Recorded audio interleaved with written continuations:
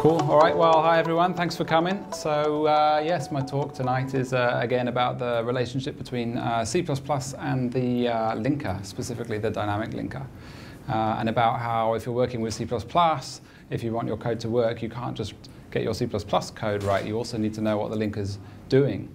And it's not always clear how the concepts in the C++ standard and linker world relate to each other. So like the first half of this talk, I'm going to focus on OS X and Linux, but the ideas I think are applicable to Windows and other OSs as well. I'm really just using some very simple code, nothing complicated, to explore some of the basic concepts. So yeah, it is part 2 of a talk I originally did, would you believe it, 2 years ago.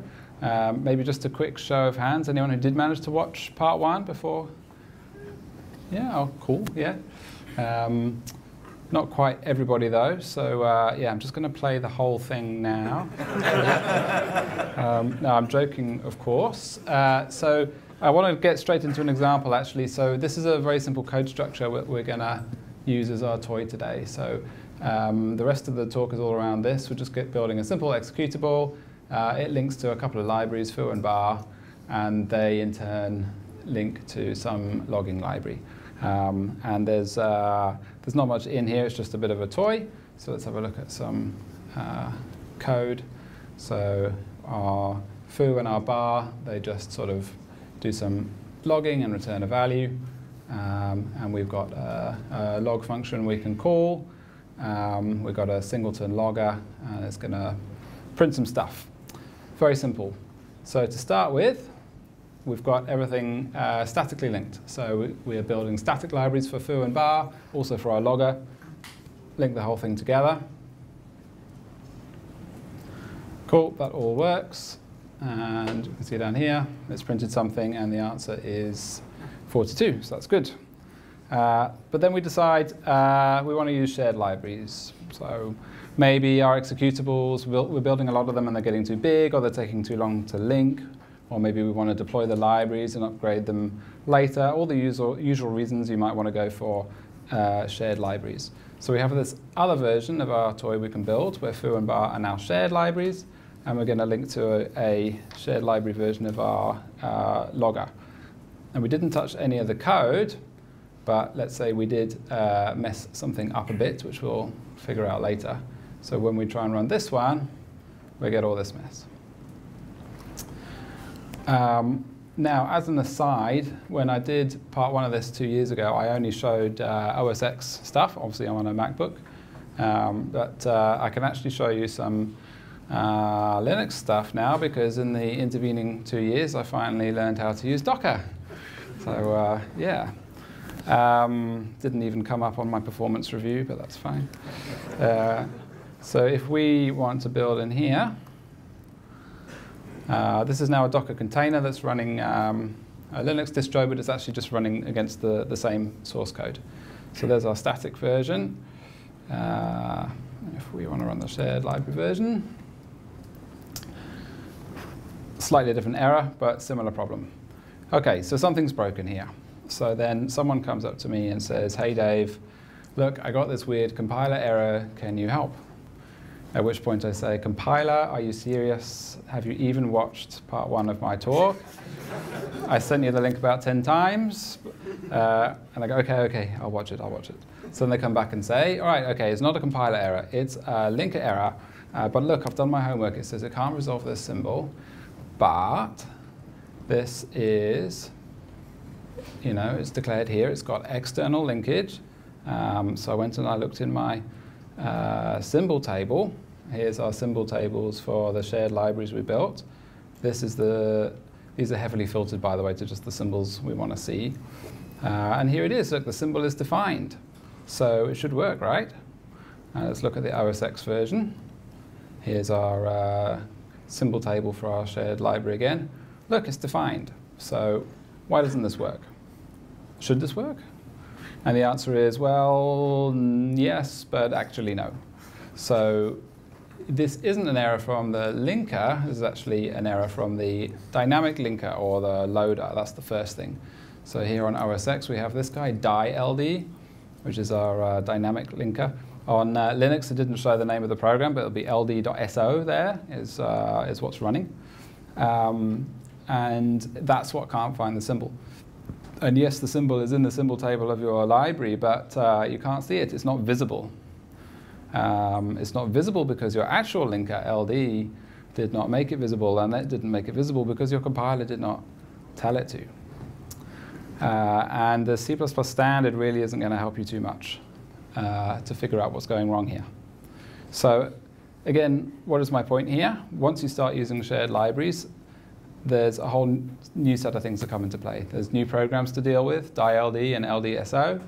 There's new concepts to learn, new traps to fall into, and it's even less clear how any of this fits into the C++ standard. And to top it all off, it's even more OS specific. So I just find this interesting that as a C++ developer, you run into this stuff, and it's not often clear how it works. All right, but let's take a step back. I'm going to do a very quick recap of part 1 at high speed, and then we can look at what the dynamic linking actually involves. So,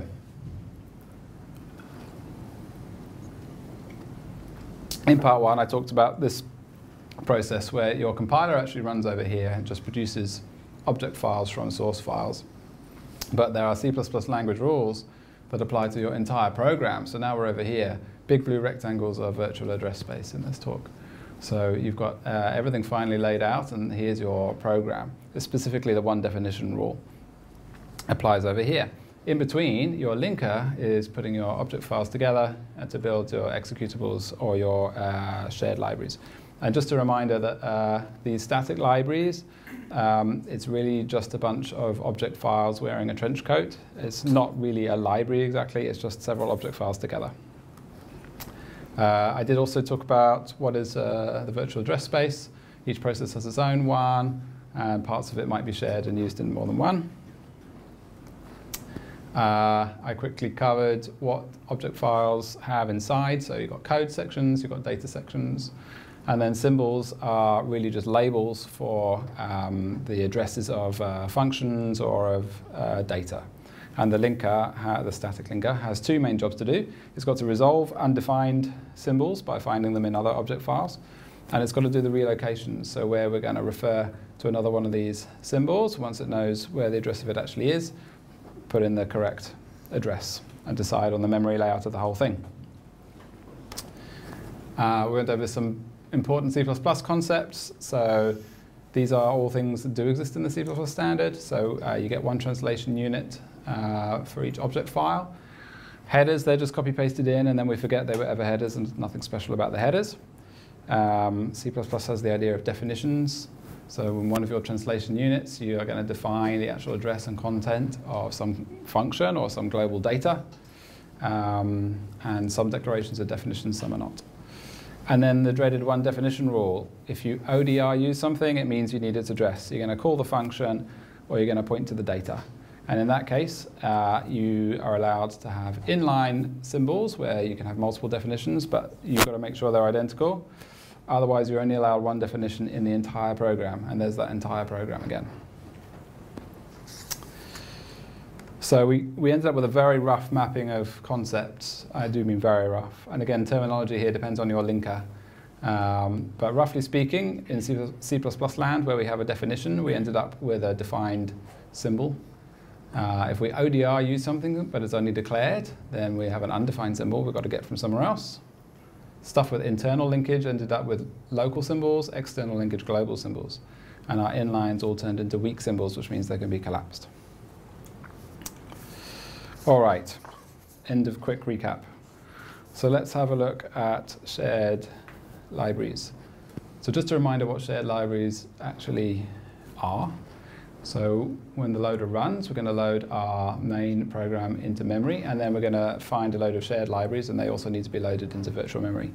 So the first thing we have to do with that is find the files, and we'll touch on that later because that's another source of fun. We're going to find these on disk somewhere and load them. They may already be loaded. As we mentioned earlier, they can be shared, in which case the read-only parts, at least, we can just map into the virtual address space.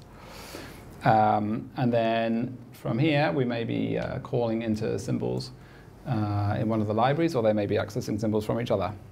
So one thing to note here is that we don't actually know what address we're going to load this library at when we build this file. If we had to choose one specific address in virtual memory space for the library, then every process that's going to use it would have to have it at the same location. That's obviously not going to work because they'll conflict. So it's only when we load this that we know what address this is going to be at. So we'll come back to that as well. To add to the fun, on many OSs, you can also load libraries on the fly from your code, DL open, and just get them into your virtual address space as well. So your whole entire program kind of exists when you've loaded all of those, but you can load things on the fly as well. And then so maybe it's not the same whole program anymore, I don't know. Cool. So what happens then if we're going to build something, an executable or a library that has dependencies on shared libraries? We're just going to look at the very simple case of our main from main.o and our foo.o into libfoo.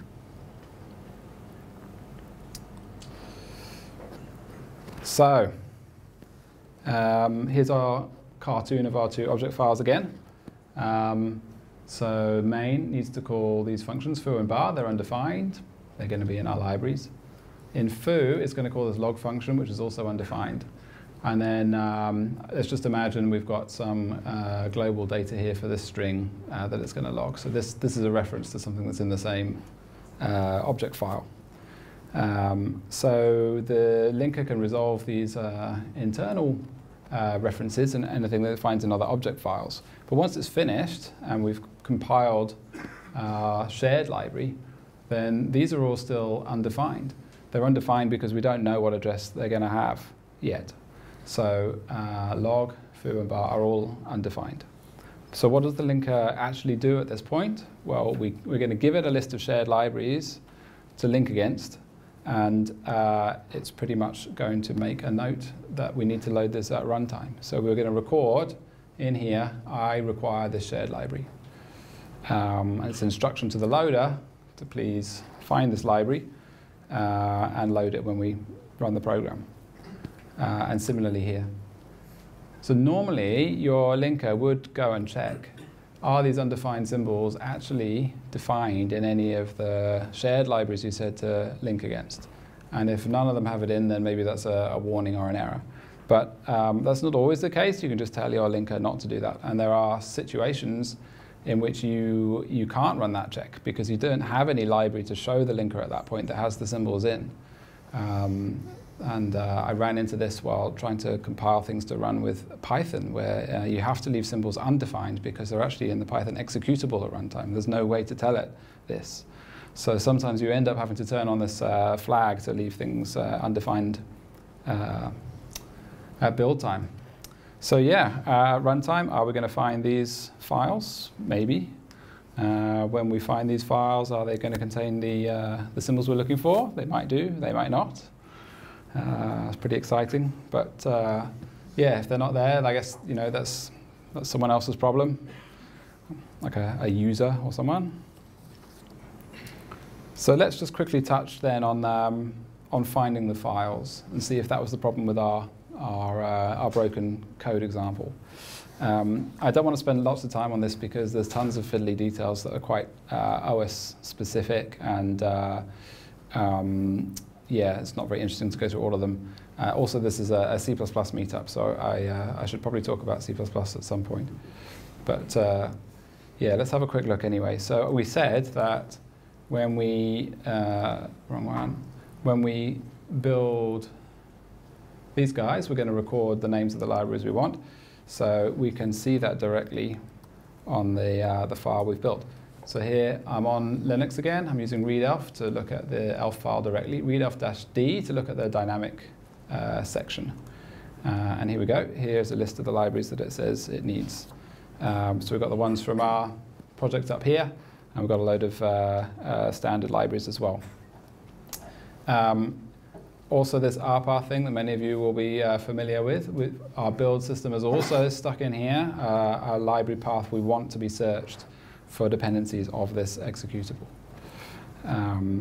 So then if you want to figure out how ld.so is actually going to load everything, there is the man page.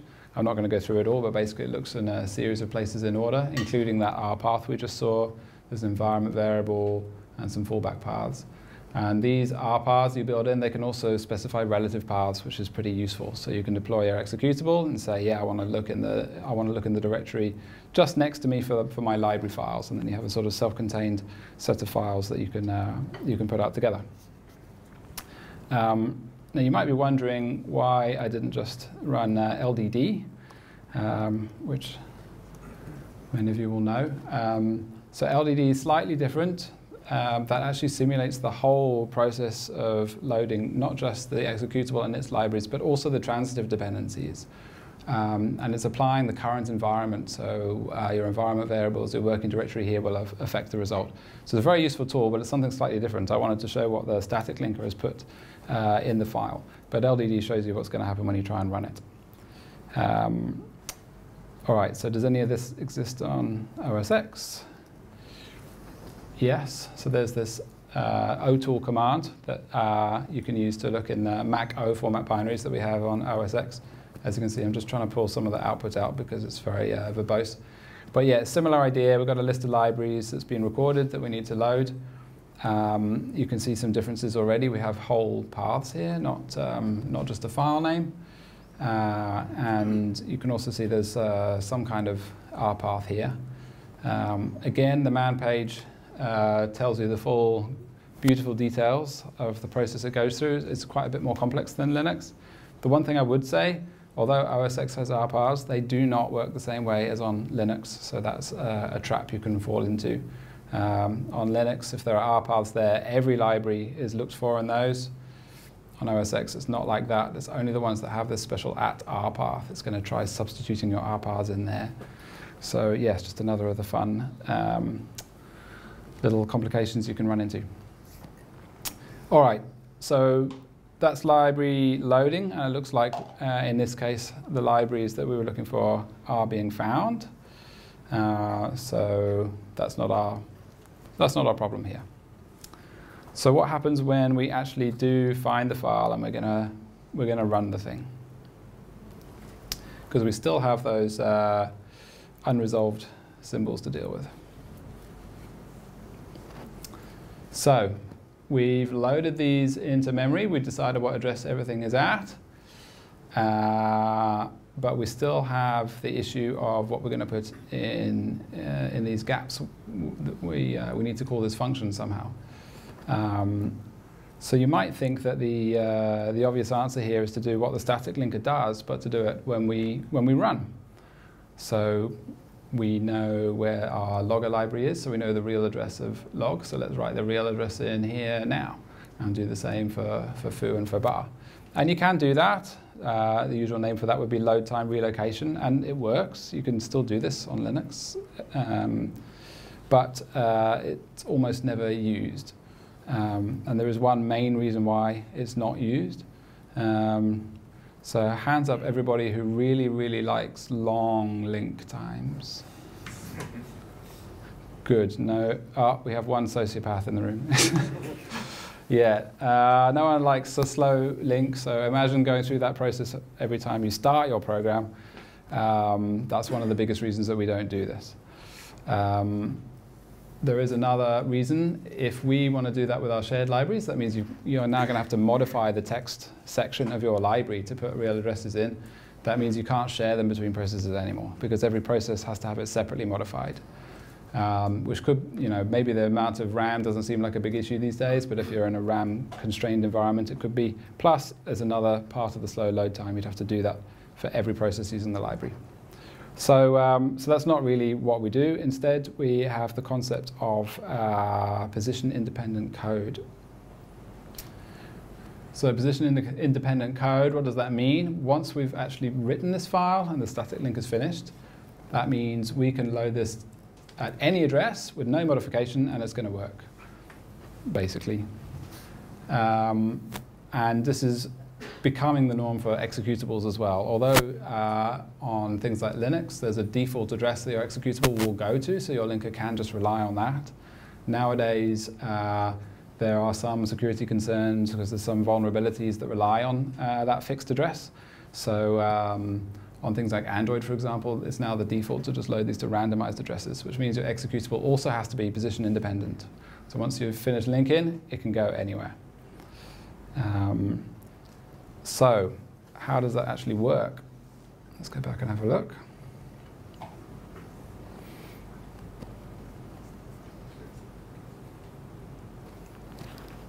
So to make this position independent, there are, I guess, two key things that we have to do. For the first one, let's just think about something like this reference here, which was meant to be down to this guy. What are we going to put here when we're writing this file? We obviously can't put the absolute address of this because we don't know what it's going to be, and we're not allowed to modify it afterwards. But we can put in a relative address because the static linker knows the whole memory layout of this thing. So we can put the CPU instructions in here to say, wherever I am, go forward this many bytes, and that's where the data is. So pretty much all of these internal references are going to be relative addressing. This is actually very efficient on modern CPUs. They're sort of optimized for this, especially because if you're on a 64-bit architecture, you can get away with only 32 bits here, unless you're trying to emit more than 2 gigabytes of library, in which case you probably have another problem anyway. So yeah, these work pretty well. So relative addressing works for those. But what about these references between libraries? What are we going to do about those? We've got to put something here when we write this file that's going to work at runtime, and similarly here. So the answer is here, you have to go through some kind of indirection. So we have some kind of lookup table that the operating system is going to manage for you. So different names on different operating systems. On Linux, there's the procedure linkage table and the global offset table. OS X has its die-LD stubs and things like that. That's basically the same idea. So what happens is there's a lookup table for this symbol, log, which can be filled in with the correct address. I'll come back to that in a second. So the code that we emit here just says go and look up for that symbol in the table and then find the real function pointer and then call that. So we end up with an indirect function call here. And similarly for these guys. So the process of putting the correct address in this table is what we call binding the symbol. So this is the other job that the loader has to do. When something provides this symbol and later something needs it, then we're going to bind to that definition of the symbol. And that doesn't have to happen at startup. In fact, the default generally would be lazy binding, where we don't bind all of these because that can be pretty slow, and you may not want to do all of that at startup. You may not even need them all. So there's a clever little trick where this actually, the first time you call a function like this, the function that it looks at, the pointer that it looks up here, points to the binding function, which goes away and figures out where the real definition is and writes it back into here. So then the next time you call it, you go directly to the actual function. So yeah, these indirect calls does mean every call into a shared library or between shared libraries is going to be indirect like this, which depending on your application could be a performance concern, could be not. All right, so that's position independent code, and that's what our lookups look like. But let's get back to our broken example. What was the problem here? So we decided that we've found the right files. We just decided the symbol we're looking for is in the symbol table, but it still doesn't work, so something else is wrong. Just as a sanity check, I'm going to take out these calls to the log function. If I run that one, now it's okay, and the same on Linux, that's happy as well. So going back to our symbol table, obviously looking up foo and bar in our shared library seems to be working fine. The problem is trying to find this guy. Similarly with OS X. So foo and bar are okay. Now I'm sure many of you already know the answer to this, but for those who don't, I'm going to show you a magic trick. So I've just stripped all the symbol tables off these shared libraries. So now foo and bar and our logger library have no symbols at all. So what happens now if I run the thing, and that's actually quite happy. And the same thing works on OS X as well. Complains about some of them and doesn't want to remove, but libfoo and libbar, no symbols left. But we can run it fine. So obviously we're missing something. These symbol tables are not the way that we're finding these things at runtime. There is another, the dynamic symbol table. So objdump with -t will show us the dynamic symbol table. So here we go. So it's independent of the other symbol table. Dynamic symbol table still has your symbol names and your addresses, but there's a few differences here. It doesn't have the concept of local and global symbols, for example. But only symbols in this dynamic symbol table are available to bind against. So if your symbols are in here, then we say they are visible or they're exported. If they're not in here, then they are hidden. So what about OS X? You can also do this little guy, dild info is quite useful. And here we're seeing what's exported from our foo library, and sure enough, there's our foo symbol. So now let's look at the dynamic symbol tables of all our libraries. Libfoo, here we go, libfoo exports foo, libbar exports bar, and our logging library is not exporting anything. That's why it doesn't work. There's nothing there to bind against at runtime. And similarly for Linux. Dynamic symbol table, nothing in it.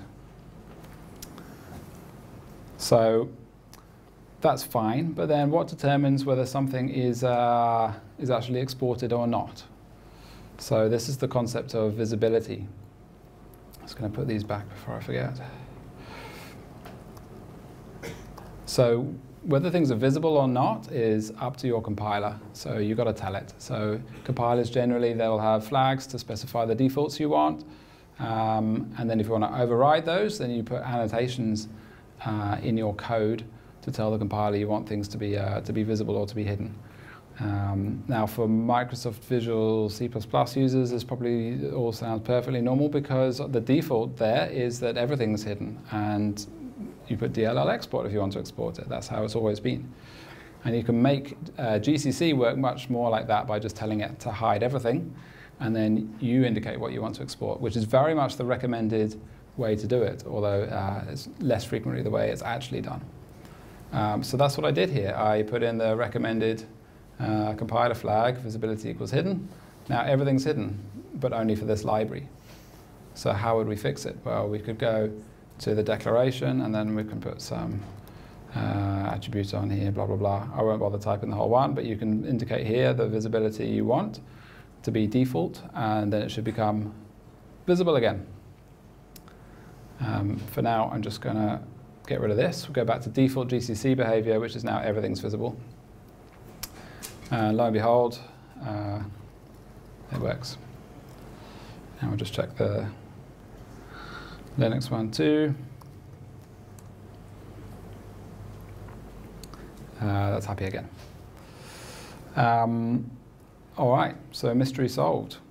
One more thing though, you might say that's fine, but why was that a runtime error? Why couldn't I detect this at compile time? That's a perfectly reasonable question. For demo purposes, it's because I just turned off the check for undefined symbols in the linker. But as I mentioned earlier, you are sometimes forced to do that. Sometimes you don't have the library at build time that you're actually going to run against, so you have to deal with this at runtime. But if I comment these out and get rid of this again,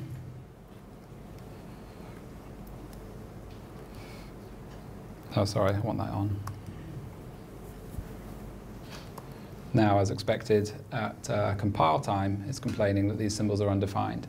So it wasn't actually going to do anything with those symbols, just as a reminder, but it is checking for us, does it look like you've provided any libraries that have them in? No, you didn't. That seems to be an error. Same thing over on Linux. All right, so let's put this back to working state. So yeah, we solved the problem and everything is working, and we learned about visibility on the way. But again, C++ talk. Let's have a look at what the C++ standard actually has to say about visibility.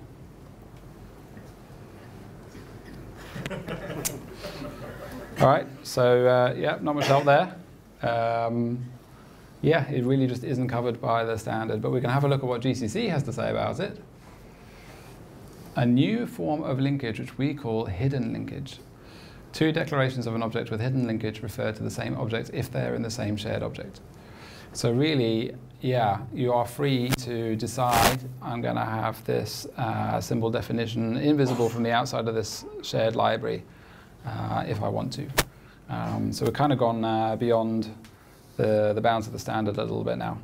And this really, I guess, comes back to my motivation for this talk. So I always find this really interesting that you run into things like this, and this is just a normal part of a C++ life, that you're using all these tools together, and they're not talking about things all the same way. All right, but where does this leave our friend, the one definition rule? Are we still applying it or not? So again, back to CPP reference. This is what it says about the one definition rule. One and only one definition is required to appear in the entire program, including any standard and user-defined libraries. Well, it doesn't say anything about shared libraries, but I suppose the point is that if you have multiple definitions after loading your shared libraries, then yeah, you've broken the one definition rule.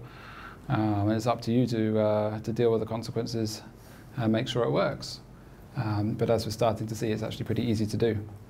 And again, just to remember, the compiler is not required to diagnose this violation. You are. It's not going to help you with that. And if you break it, then who knows what's going to happen. So we've got a bit of time left, so let's break some stuff and see what happens when we do break this. So broadly, I guess there are two cases then where we're obviously going to violate this. One would be where two shared libraries are defining the same symbol, but they both have them privately. So either it was a local symbol or it's a global symbol, but we kept it hidden. It's not visible.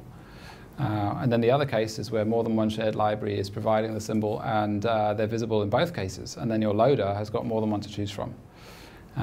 So yeah, let's look at the first one now. All right, so our shared logger library works fine, but then we decide, okay, calling into a shared library to do our log, and we're worried about the indirect function call, and maybe it's slow. I've got a great idea. Let's statically link the logging library into our other libraries, but we'll still build foo and bar as shared libraries. Makes sense? So we'll do it like this. So what do we think is going to happen here? I'm just going to do a quick clean. I'll build this. Okay, it works. But if we look a bit closer, something's a bit wonky because now we have two of these. Let's go look at our symbol table. Well, our logger instance doesn't appear here. That makes sense because we didn't export it. On the right window. Oh, here we go. This is the OSX one. Here's our dynamic symbol table, and here's our real symbol table. And lo and behold, this is our logger singleton. It now appears in both of our libraries. It's become a bit of a doubleton. So it's obviously not quite what we intended. Let's have a look at the Linux case as well. Yep, same thing there. It's not in the dynamic tables, but again, we get one of these in each of our libraries. So is this actually an error, you might ask? Let's go look again. So this is meant to be our logger singleton. It's got static storage duration. So supposedly that means the storage is allocated when the program begins and deallocated when the program ends, and only one instance exists. But now that seems more like an aspiration than a reality, because of course we can have things with static storage duration allocated when we load libraries on the fly, and as we can see here, we can easily end up with more than one of them in our program. And there's really nothing the compiler or linker can do to help you avoid this. You either need to know you're doing this and do it deliberately, or just not do this. And you can imagine the kind of mess you can get into with duplicate symbols like this. Okay, but what about the other case where we're going to have our symbols exported and visible, so it's all out in the open that we've got more than one of them? What happens then? So I'm just going to check out a slightly different version of the code for this.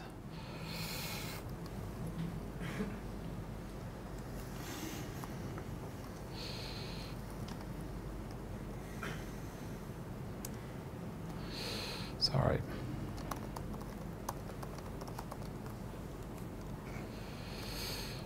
Okay. So what did I change? So now our little foo library has gained a tiny helper function inside. We stuck it in the CPP file because it's just meant to be private to this library. We're not using it from anywhere else. And we're going to call it from here. Simple as that. And then you can probably guess what's coming. Over in bar, he also has a little helper function called the same thing. Again, just private to this library.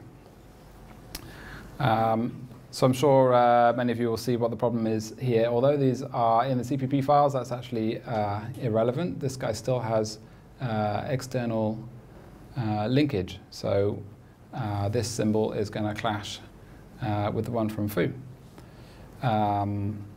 So that should mean, if we're going to link all these statically together, that we're going to get an error. And lo and behold, yes. There's a duplicate symbol, you can't do this. Let's try the Linux version.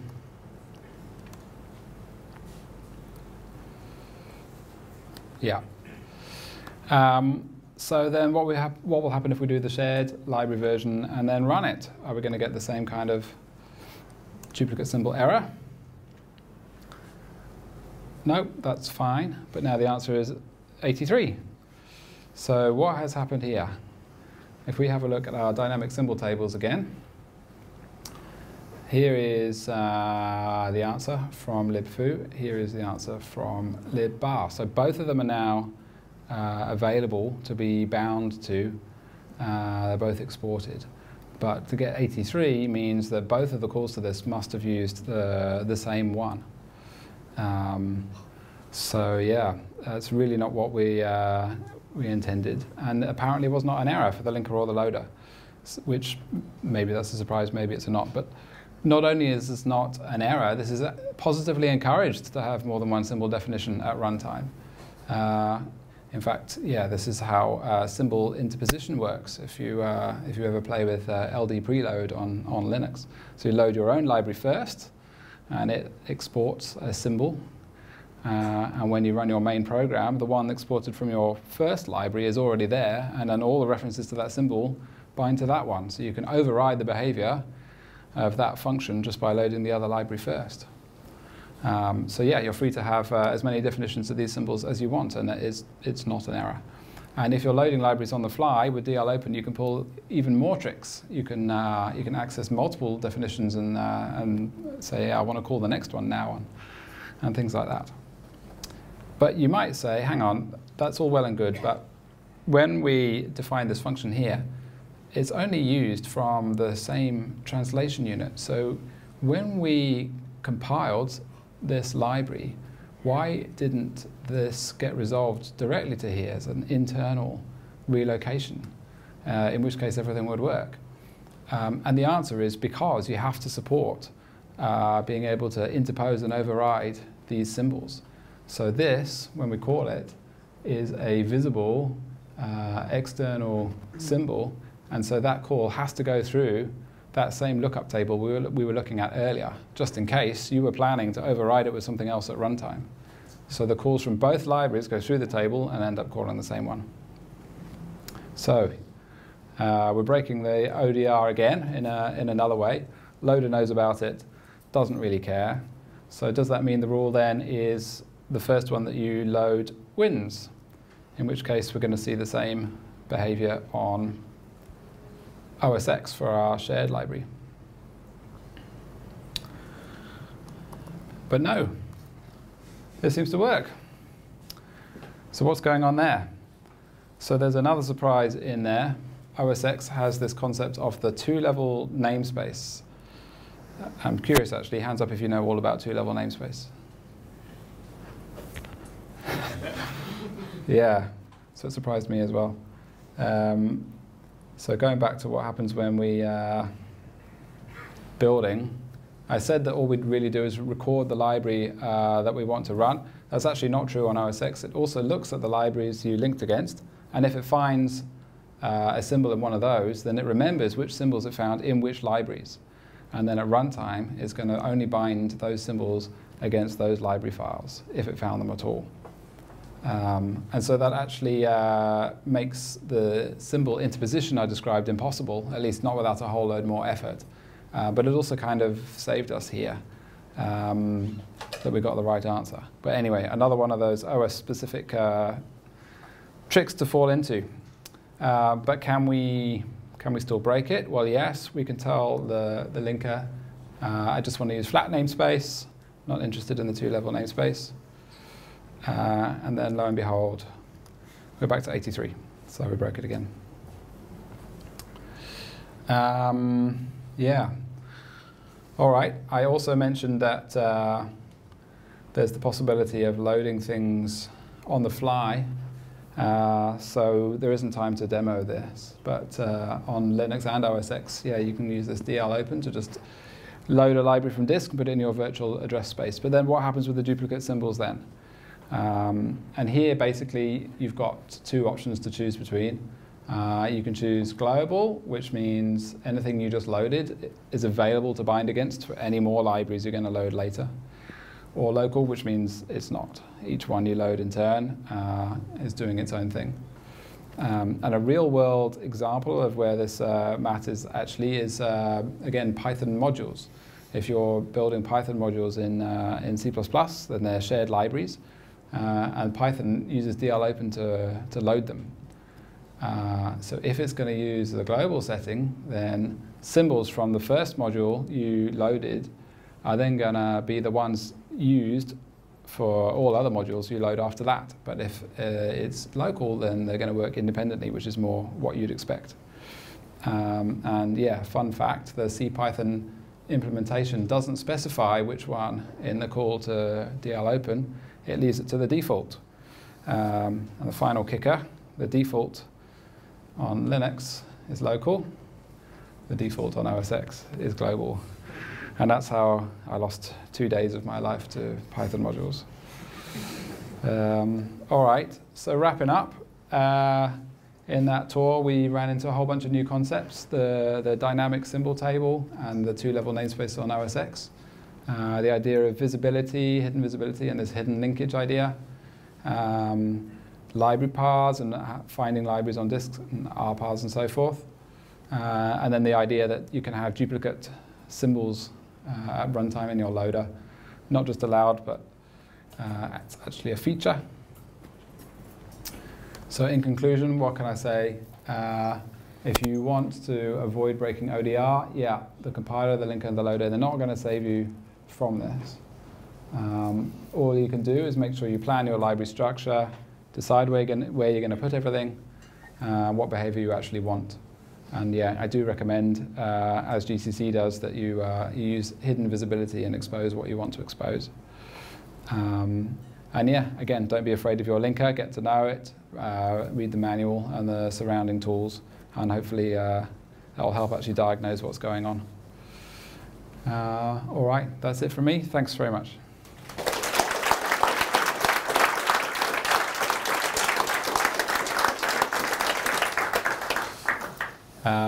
Got time for a couple of questions now, and then I think we're going to take a pizza and beer break before the next talk. So if anyone has one. question. If you override this last trick, if you override the symbol by your own one, is there a way to reference to the old one, but do like some changing, or is it lost forever? So yeah, the question is if you preload your own library to override a symbol, can you still refer the other one, or is it lost forever? I think again that's OS specific. I think in general no, you can't, but with the DL open you can. When you DL open, you can sort of iterate through the different definitions that are available. But yeah, it varies again from OS to OS. So yeah. If you DL open the library that's already DL open, what happens? Can you get the original symbol? If it's the same file name, then it's a no op because it's already loaded. Can you iterate over symbols then and get to your original library? Maybe, I don't know. You can try that and tell us on the Meetup group if it worked. Oh, just to repeat the question, sorry, he was asking if you DL open the same library again, can you then get the original symbol, or what's going to happen? You can just increment the ref count for that one. I think so too, yeah. Yeah? Can you have mutually dependent DLLs? Yes, you can. Yes, I think that generally that works. Once they're both loaded, then the lazy binding can go both ways. That's not a problem. The question was, can you have mutually dependent libraries? One more, maybe? We're here. But there's two of us. Oh, is it a joint question? Is module supposed to fix all this stuff? Okay, yeah, question is module supposed to fix this? I really don't know. So I'm no expert on modules. I did wonder about trying to include that in this talk, but from what I've read, it's not clear how much of this gets cleaned up with modules. I know that there is the new concept of module linkage, which starts to sound suspiciously like hidden linkage, but I'm not sure if they're actually going to end up being the same concept or not in the implementation. But it would be great, maybe someone could do a talk on using C++ modules and how the picture changes. I'm not going to do that, by the way, but maybe someone could.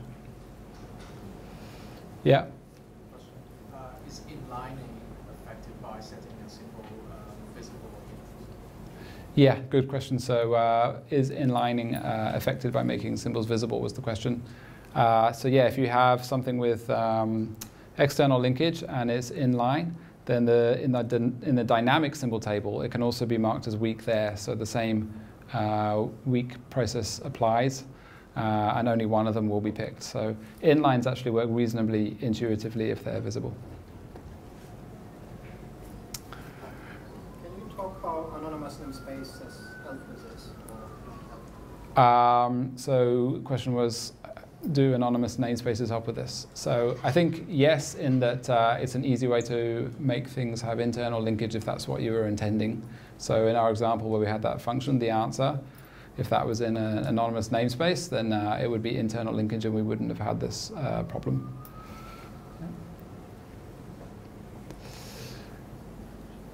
Yeah. Okay. All right, well, I will finish there. Help yourself to some more snacks, and then we'll start the second talk in, what, about 10 minutes or so? Yep. Cool, thank you.